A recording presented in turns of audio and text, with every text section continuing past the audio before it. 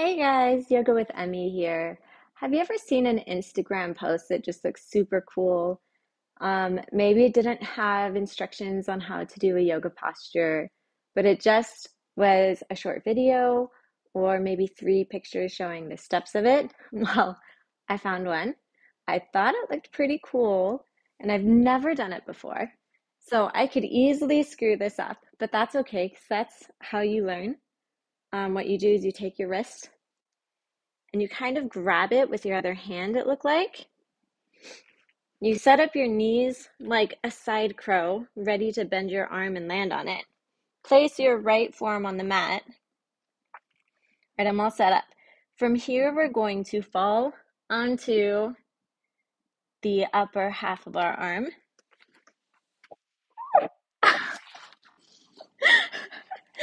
That was not it. Let me try it again.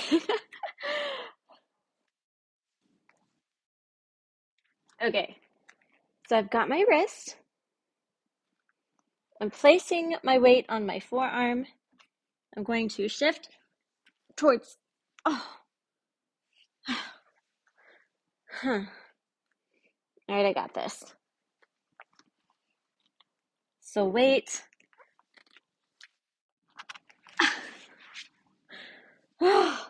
What the heck?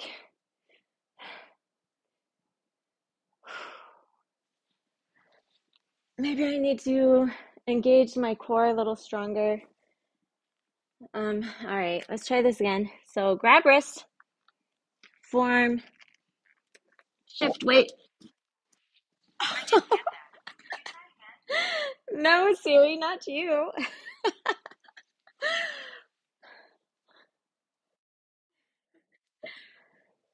So here's the thing about yoga. It's fun to just kind of try things. See if you can figure it out. I'm gonna put my weight there first. No, that's not it. All right. All right, I think I've got this. I've noticed that a lower camera angle actually creates more height in the picture, so it might look cooler from down here. Let's get set up. So grab your left wrist, put your weight on your forearm.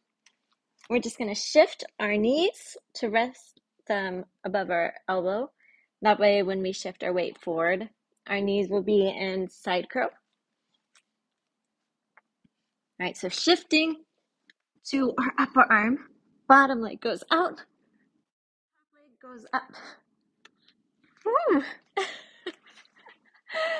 It's going to take a lot of practice to get good and to make it clean and neat. I wonder how that landing should really be. I don't think I should be falling out of the landing. So let's try again. Grabbing your wrist, lead on your forearm, shifting your weight.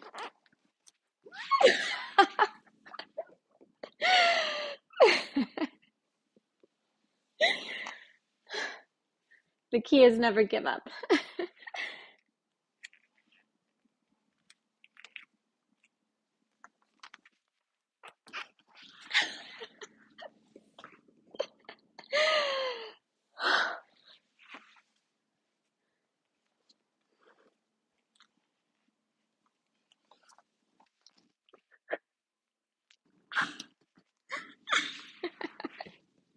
I just roll out of it every time.